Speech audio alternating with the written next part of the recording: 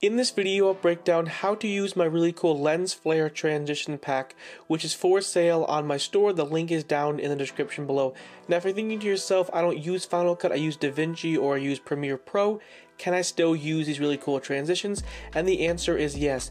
These are not plugins or presets, they're just simply overlays. So once you purchase the lens flare transition pack, it should just send you a zip file. All you want to do to unzip a file is go ahead and just double click it, and you will unzip that file, and it should just come with a folder with the lens called lens flare transitions, and all 14 lens flare transitions should be inside that folder. Now they're just simply .mov files. Now what I would encourage you to do is go ahead and take this folder and place it somewhere where you can remember. For example, I have all of my editing assets on my Samsung T7 hard drive, so when I'm editing videos I can go ahead and just import any assets I want because it's all on the Samsung T7 hard drive. So just go ahead and place this folder where you're going to remember it. And again, like I said, it's probably good to place all of your assets onto some sort of hard drive like a Samsung T7 or a LaCie hard drive. Now that you have Final Cut open, let me go ahead and show you how to actually import these overlays into Final Cut. So all you want to do is click on Command I to bring up the import window.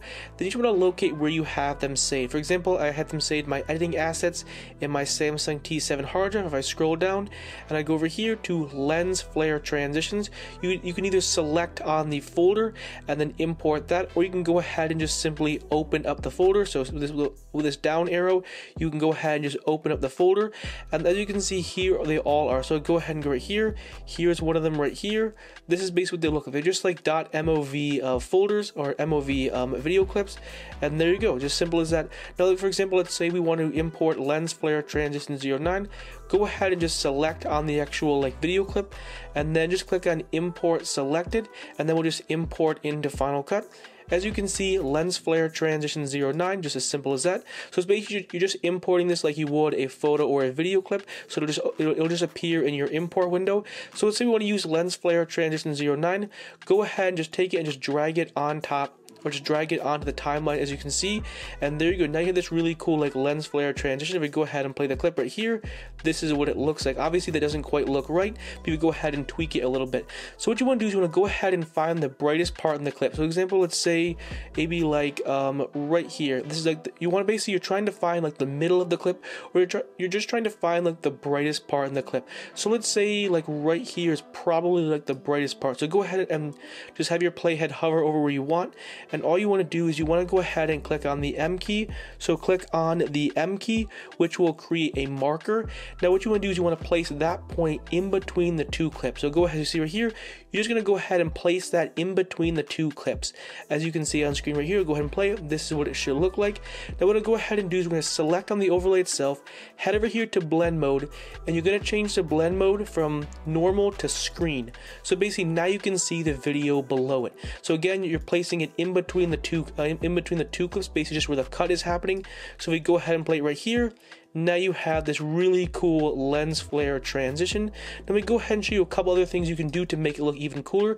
You can actually head over here to the effects panel right here, go to all, and then we can go ahead and just type in hue and saturation. So apply the hue / saturation effect onto your actual lens flare overlay, onto the lens flare clip right there. So go ahead and just simply place it onto the clip. As you can see, you can go to the hue and you can actually change the color. So you can make it a whole bunch of different colors. For example, we can go ahead and let's move this all the way up to 150. And then as you can see, now you've made the lens flare orange. So we go ahead and see, here's it's blue, but if you add a hue / saturation effect, you can actually change color. You could also go ahead and change it to maybe let's say a purple color. To go ahead and see right here, you just change the hue.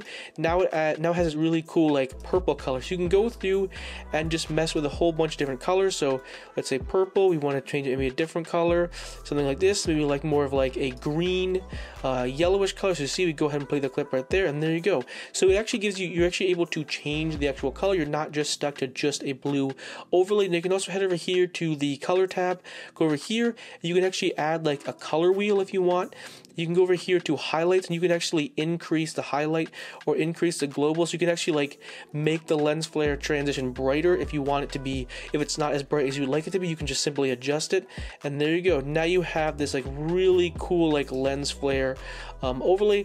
Those are just a couple of things that I wanted to go over. You're not just stuck to just a blue overlay. You can make it brighter, or you can, if you want to, completely change the color. Again, what I would say to, in my opinion, the best color is going ahead and changing it to around like 150.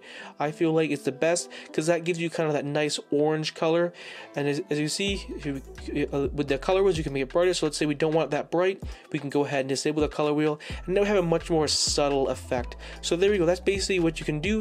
It's very customizable, and you're not just stuck to just this overlay. You can go through and mess with a whole bunch of different settings. And that is how you use my really cool lens flare transitions pack. These are just very simple, subtle transitions that you can add on top of your video clips just to make your video look a lot cooler. I really like lens flare transitions or film burn transitions. They're very easy, they're very subtle, but they add a little bit to your video, make the video look a lot more dynamic. So hopefully you found this video helpful and informative. Again, the link to these will be down in the description below. If you enjoyed this video and if you want to watch more of these types of videos, make sure to hit that subscribe button. Again, if you're looking for some really cool Final Cut Pro plugins, presets, and transitions, along with this one, I have a whole bunch of them on my digital store. Again, the link is down in the description below. Anyways, I will see you in the next one. Peace.